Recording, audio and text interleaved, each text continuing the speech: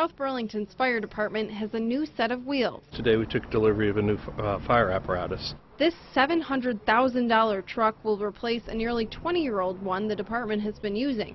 The new truck was paid for through a capital replacement plan. The city's been very proactive. I think it's been more than 7 years now, where they take a little bit of the budget and they put it aside every year for things like police vehicles, buses, fire apparatus, and we have a replacement schedule. Fire apparatus is only good for 12 years in a city of this size. City councilors toured the truck during their meeting Monday. Every so often, the council holds its meetings in various locations within the city to get a better idea of how different departments work. It's good for them to know how the city works, what the city manager and the management of the city have created to try to lessen the burden on the taxpayers so that we're being more appropriate in our use of funding. Right now, it's just an empty shell, but in just about a month, the new truck will be stocked and ready to go.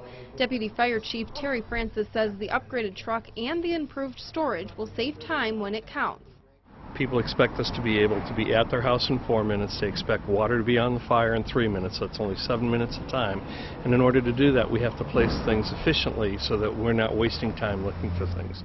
In South Burlington, Rachel Cars, WPTZ, News Channel 5.